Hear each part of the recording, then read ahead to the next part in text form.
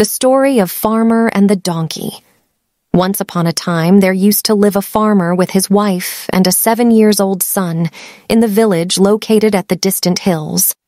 Farmer also had one donkey, whom he used to care a lot.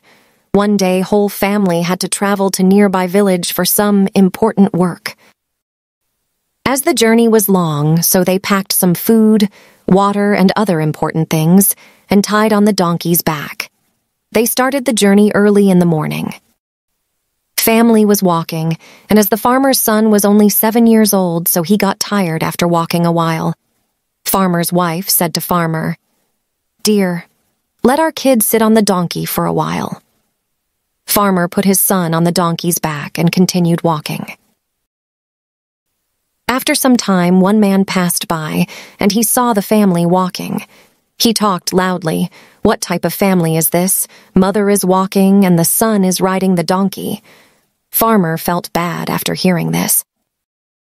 He stopped, and he asked his wife to sit on the donkey too. Farmer's wife too sat on the donkey, and they continued the journey. After walking for some time, another man passed by, and he too looked at the family. He said, "Oh no, what type of family is this? Husband is walking while wife and son are enjoying the ride. They have donkey, and still the man is walking." Farmer, after hearing this, felt bad, and he immediately stopped, and he too sat on the donkey. They continued their journey. After going a bit further, another man passed by. Upon looking at the family, he said, "Oh no, what type of family is this? I have never seen such cruel people in my whole life.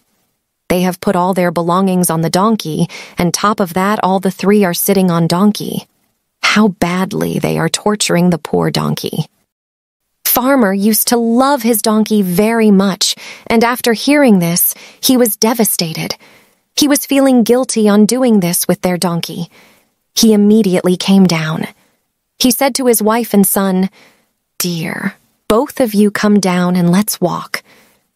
We will soon be reaching to the neighboring village, and then we can rest."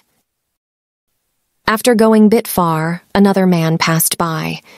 After looking at the family, he laughed and said, "Ha ha ha, what a family. They have donkey, and still they are walking, and on top of that carrying all the belonging on their shoulders. Lucky donkey." After hearing this, Farmer thought for a while, and he put the food and water back on the donkey, and he too sat on the donkey's back. They hardly walked for 10 minutes while another man passed by. After looking at the family, he said, "How selfish the husband is. He is riding the donkey and enjoying while his wife and such a small kid are walking under the sun. How selfish." Farmer, after hearing this, came down. By this time, Farmer and his wife understood that no matter what they do, other people will never be happy. They will always be pointing out one or the other thing.